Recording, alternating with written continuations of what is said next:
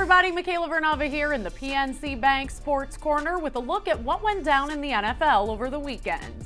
The Chiefs defeated the Falcons 17-14 to lock up the first-round bye and home field advantage throughout the playoffs, earning the AFC's 1 seed for the second time in the past 3 seasons.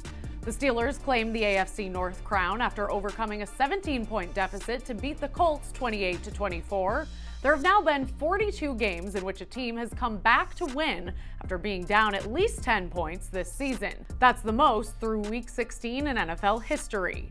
And Tom Brady put forth a nearly perfect first half against the Lions en route to winning 47-7 and earning the Bucs their first playoff berth since 2007.